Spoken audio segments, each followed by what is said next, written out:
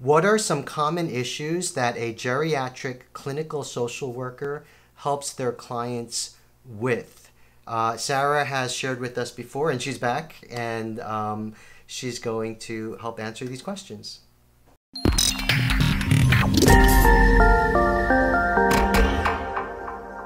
So as life goes on and changes happen, individuals encounter challenges that are difficult to cope with. So like themes like loss, life transition, like retirement, or change in functioning, decline, weakening, change in circumstances, caregiver stress, corona isolation, or burnout.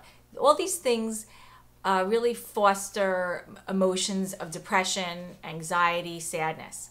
So what we do is, as a psychotherapist, as a clinical social worker, is I take a holistic approach that that really we talk about the whole individual. So we talk about concrete ways to address the issues, and we also talk about psychological ways and interventions to address the issues.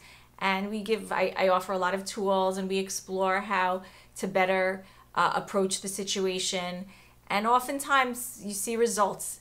If you work hard at it, if you're dedicated and motivated, you see results in terms of improving the situation, improving how you look at the situation, and improving how you feel about the situation. By validating feelings and offering psychological insights and interventions and tools, you really help improve how people see the situation.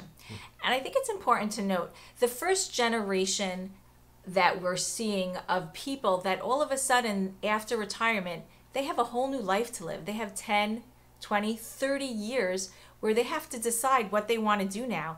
And you can imagine, I remember when I was about to enter college, I was so nervous. What do I pick to go into? I was concerned about what's going to be. You know, this is something that for the next 30 years, I'm going to have to focus on. And so they have that kind of anxiety too, of how do I choose to live my life? And it is something because it's unknown, because especially this is the first generation that has to do this, it creates anxiety. Mm-hmm.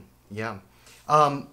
I had a few questions, and I was curious, when you work with the geriatric older crowd, is it common that as young adults and as younger adults, they didn't have these issues, but then that they form later in life? Is that a very common thing happening?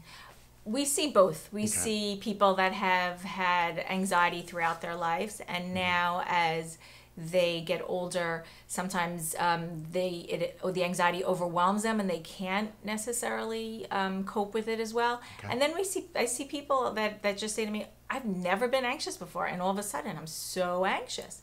And so we work on, on their strengths. We work on identifying their thoughts behind the anxiety. We work on challenging their thoughts, and and having them kind of introduce more positive thoughts, and having them have more of a realistic as opposed to a pessimistic view, which does create the anxiety.